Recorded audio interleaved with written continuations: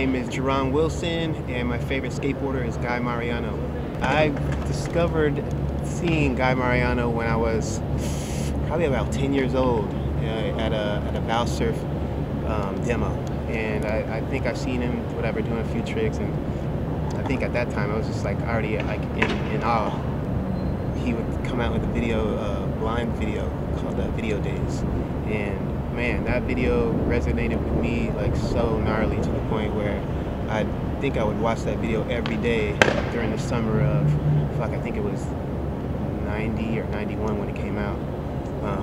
But yeah, that video part, and then I think it had maybe 3 other video parts since then, maybe 4, but like give or take, I mean, he didn't really need too many video parts in order to kind of let you know who he was on a skateboard. The display of tricks that he does, it's very innovating on many levels.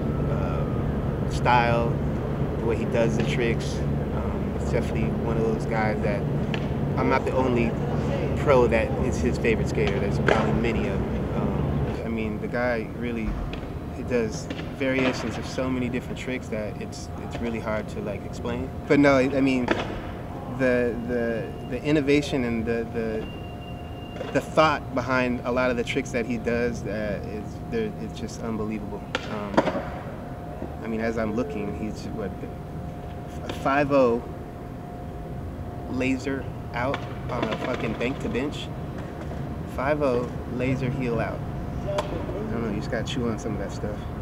But like I said, overall, he's definitely one of the GOATs on a skateboard, and he's going to continue to push the envelope, and I already know that he's coming out with another video part, so, or at least some sort of project. But other than that, man, that's definitely one of my favorite skateboarders, and still one of my favorite skateboarders. I have plenty others, but he's the one that stands out the most.